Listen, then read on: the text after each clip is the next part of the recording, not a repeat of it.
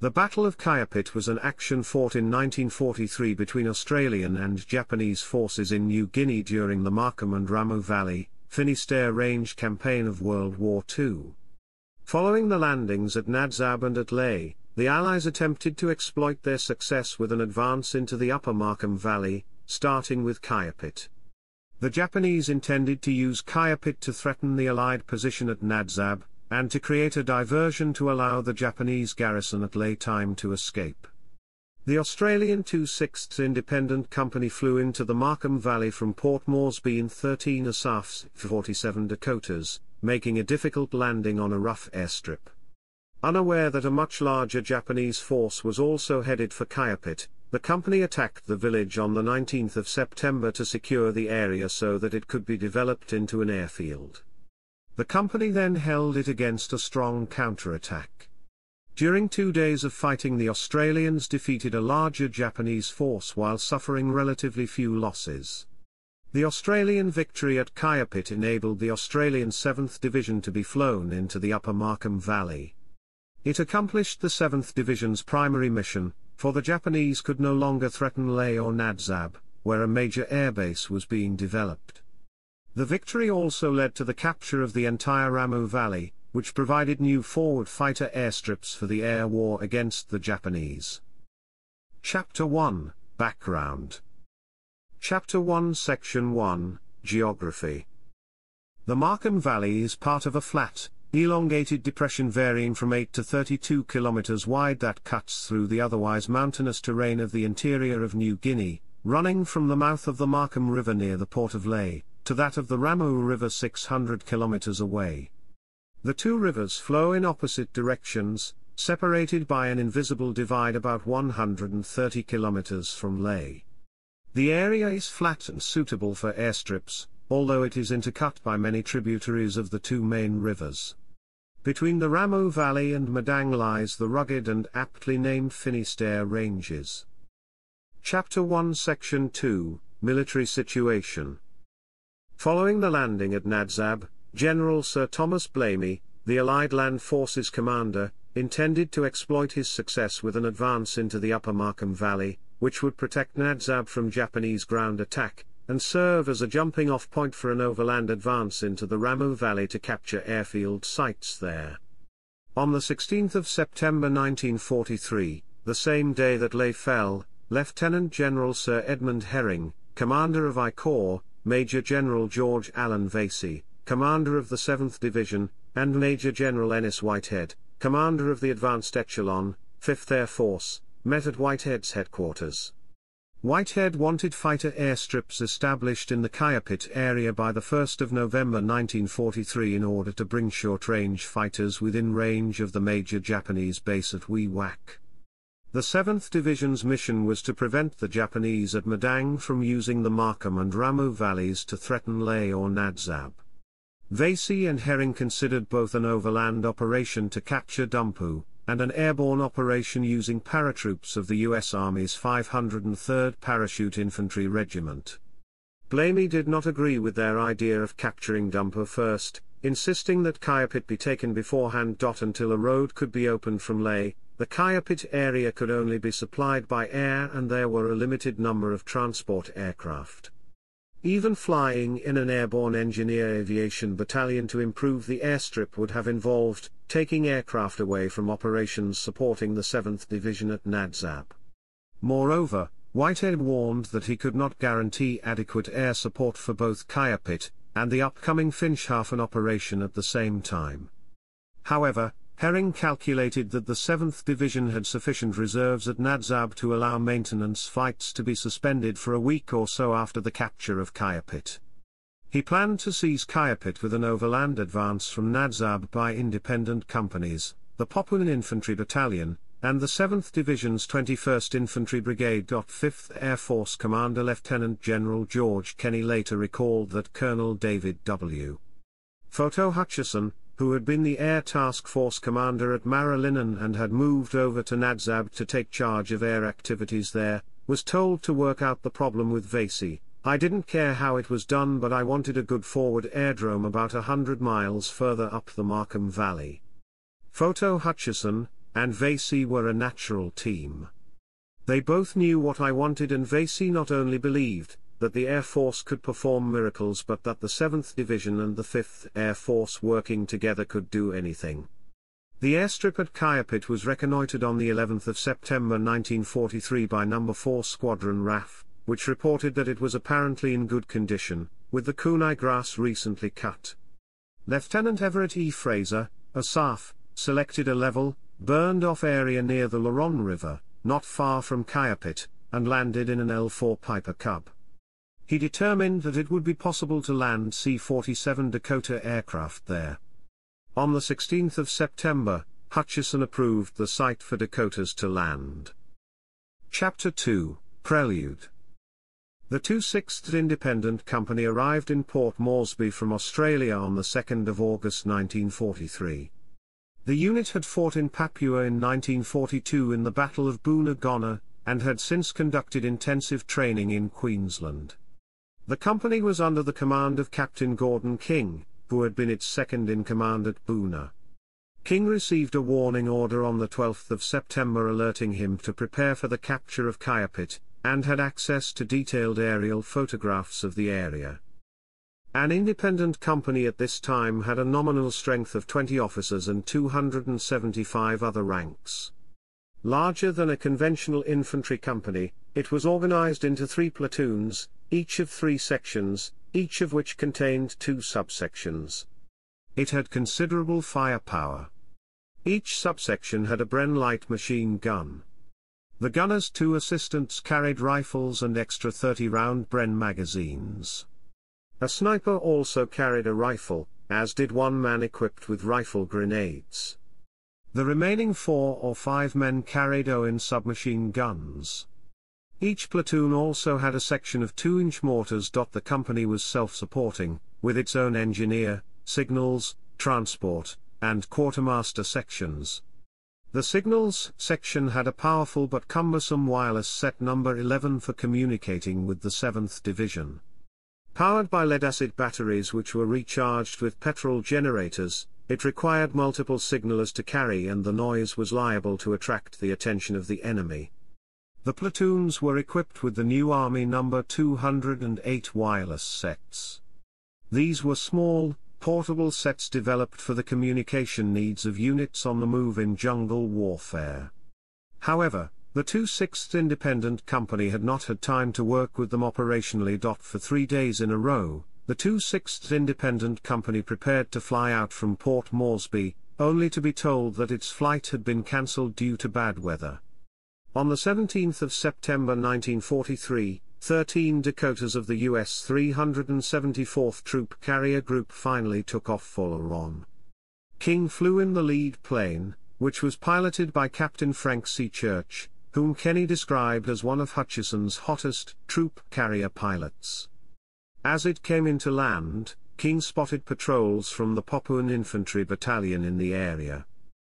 One of the Dakotas blew a tire touching down on the rough airstrip, another tried to land on one wheel. Its undercarriage collapsed, and it made a belly landing. The former was subsequently salvaged, but the latter was a total loss. King sent out patrols that soon located Captain J. H. Hawksby Company, Papuan Infantry Battalion, which was operating in the area. That evening Chalk and King received airdrop messages from Vasey instructing them to occupy Kaiapit, as soon as possible, and prepare a landing strip for troop-carrying aircraft. Vasey informed them that only small Japanese parties that had escaped from Leh were in the area, and their morale was very low. Vasey flew into Loron on the 18th of September to meet with King. Vasey's orders were simple: go to Kaiapit quickly, clean up the Japs and inform division.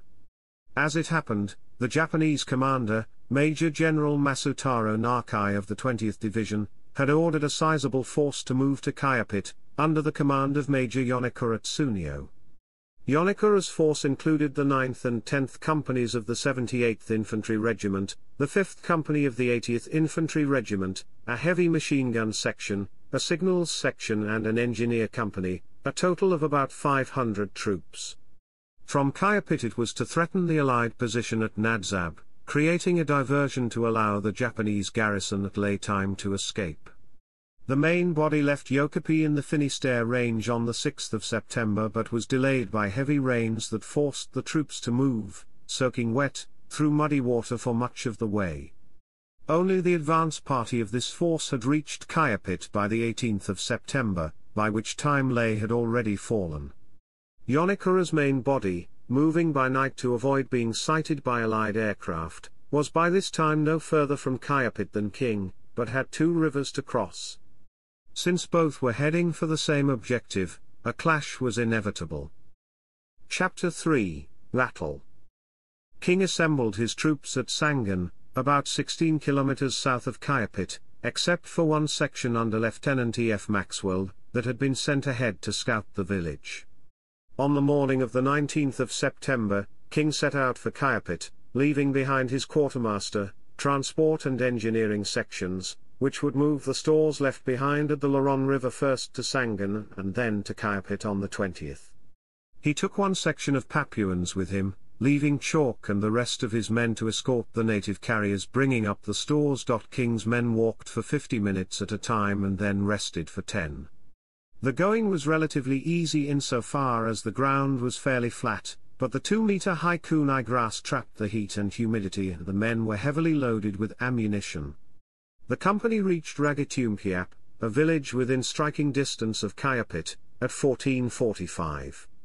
While his men had a brief rest, King attempted to contact the large Army No. 11 wireless set he had left behind at Sangan, and from their base back at Nadzab, with the new Army No. 208 wireless sets he had brought with him. Unfortunately, King found that their range was insufficient.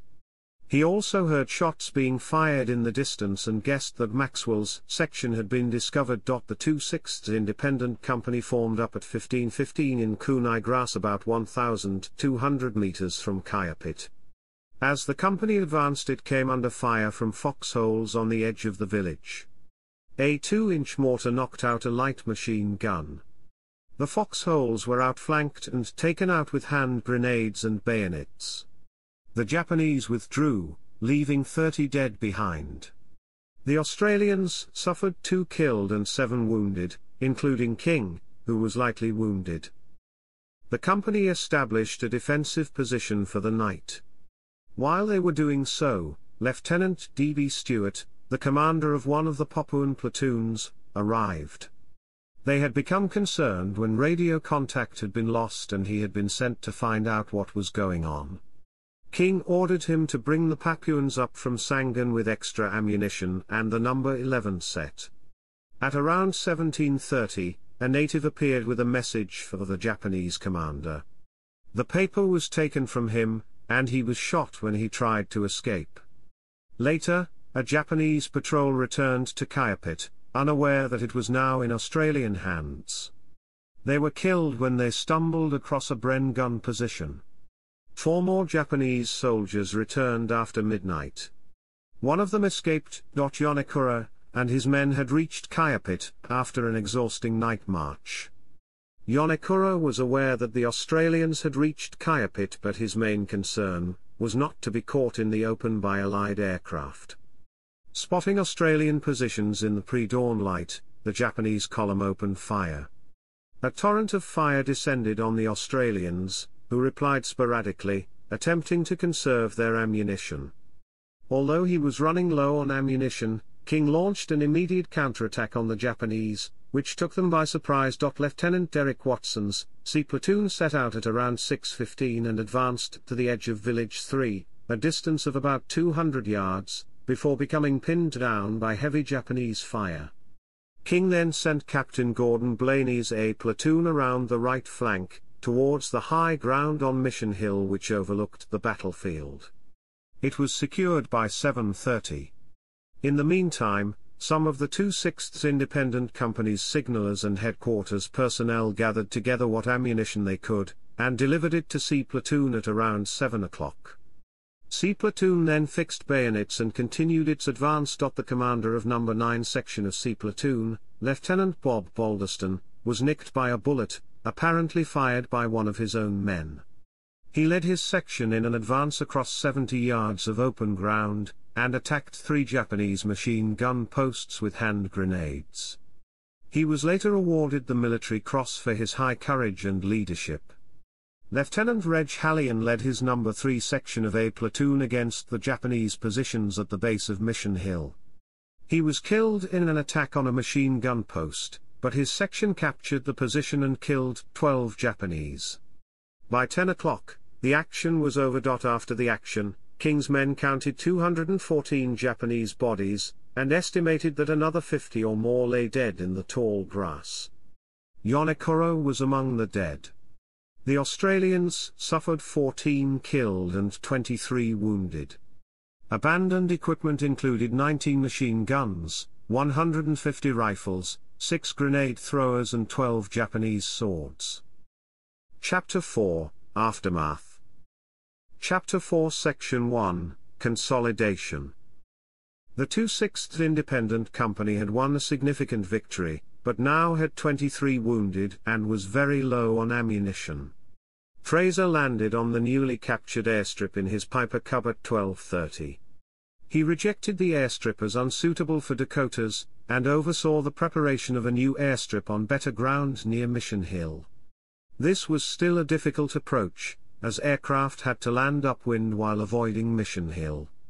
Although it was not known if the airstrip would be ready, Hutchison flew in for a test landing there the next day, the 21st of September, at 15:30. He collected the wounded and flew them to Nadzab, and returned an hour later with a load of rations and ammunition. He also brought with him Brigadier Ivan Doherty, the commander of the 21st Infantry Brigade, and his headquarters, who took charge of the area. Around 1800 hours, 6 more transports arrived. Vasey was concerned about the security of the Kaiapit area, as he believed that the Japanese were inclined to continue with the plan once it was in motion. Taking advantage of good flying weather on 22nd of September, 99 round trips were made between Nadzab and Kaiapit. Most of the 216th Infantry Battalion, and some American engineers were flown in. The 214th Infantry Battalion and a battery of the 2/4th Field Regiment arrived on the 25th of September, and Brigadier Kenneth Ether's 25th Infantry Brigade began to arrive 2 days later, freeing Doherty to advance on Dumpu. Chapter 4 Section 2, Base Development. Kaiapit did not become an important airbase. By the time engineering surveys of the area had been completed, as a direct consequence of the victory at Kaiapit, Doherty's men had captured Gusp. There, the engineers found a well-drained area with soil conditions suitable for the construction of all-weather airstrips, an unobstructed air approach and a pleasant climate. It was therefore decided to limit construction at the swampy and malarial Kaiapit and concentrate on Gusp, where the US 871st, 872nd and 875th Airborne Aviation Engineer Battalions constructed 10 airstrips and numerous facilities. Although some equipment was carried on the trek overland, most had to be flown in and nearly all of it was worn out by the time the work was completed.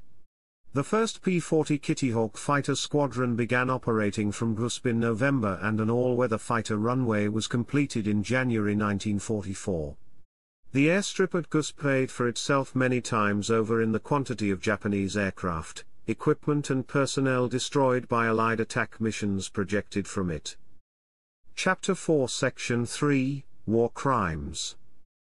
3 natives were found at Kaiapit who had been tied with rope to the uprights of a native hut and had then been bayoneted. As a result of the Moscow Declaration, the Minister for External Affairs, Dr. H.V. Everett, commissioned a report by William Webb on war crimes committed by the Japanese. Webb took depositions from 3 members of the 2/6th Independent Company about the Kaiapit incident, which formed part of his report, which was submitted to the United Nations War Crimes Commission in 1944. Chapter 4 Section 4, Results. The 2/6th Independent Company had defeated the vanguard of Nakai's force and stopped his advance down the Markham Valley. The Battle of Kaiapit accomplished Vasey's primary mission, for the Japanese could no longer threaten Nadzab. It opened the gate to the Ramu Valley for the 21st Infantry Brigade, provided new forward fighter airstrips for the air war against the Japanese, and validated the Australian Army's new training methods and the organizational emphasis on firepower. Vasey later told King that we were lucky, we were very lucky. King countered that if you're inferring that what we did was luck, I don't agree with you, sir, because I think we weren't lucky, we were just bloody good. Vasey replied that what he meant was that he, Vasey, was lucky.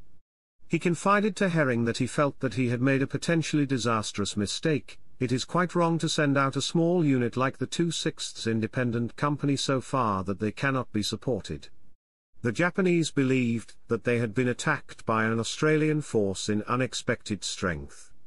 Japanese historian Tanaka Kengoro said that the mission of the Nakai detachment achieved the objective of threatening Nadzab so as to draw Allied attention away from the troops escaping from Leh.